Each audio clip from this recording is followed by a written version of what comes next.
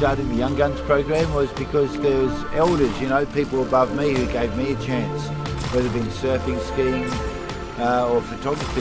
You know, they helped me out, and I'll never be able to repay them back. But by being able to give this back to them is, you know, to the next generation is comes down to what comes around goes around. I first heard of the World Heli Challenge from my dad, who's best mates with Tony Harrington, who puts the event together. And I got chosen the first year, picked as a young gun, and then the second year got invited back, and now this third year I'm the ambassador for it. I think the face of skiing is changing, and it's definitely moving towards a younger, fresher, more vibrant generation. And get excited because big things will be happening. And yeah, the young guns at World Heli Challenge have definitely got a future ahead of them in Park, Big Mountain or whatever they want to do, because they're already chasing up everyone else who's 10 years older, so it's only a matter of time.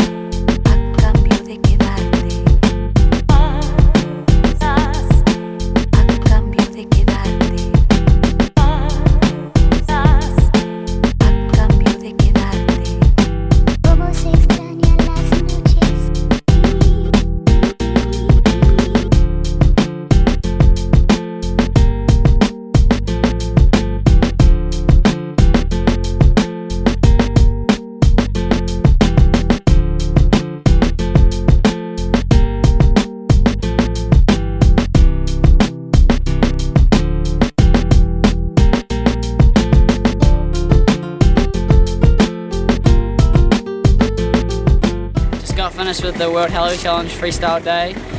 First run went well, landed on my feet, didn't do any tricks, but it's alright, had fun. Second run, sick powder up the top, butchered it down the bottom though, but what do you live and learn?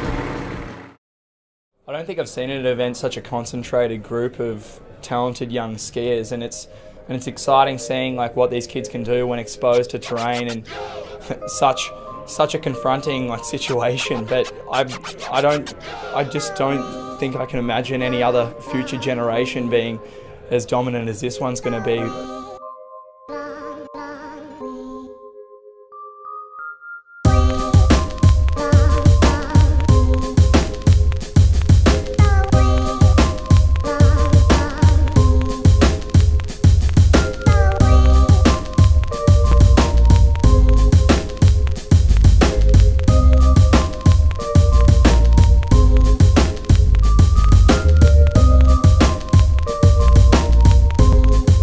The World Heli Challenge was born before me in my hometown.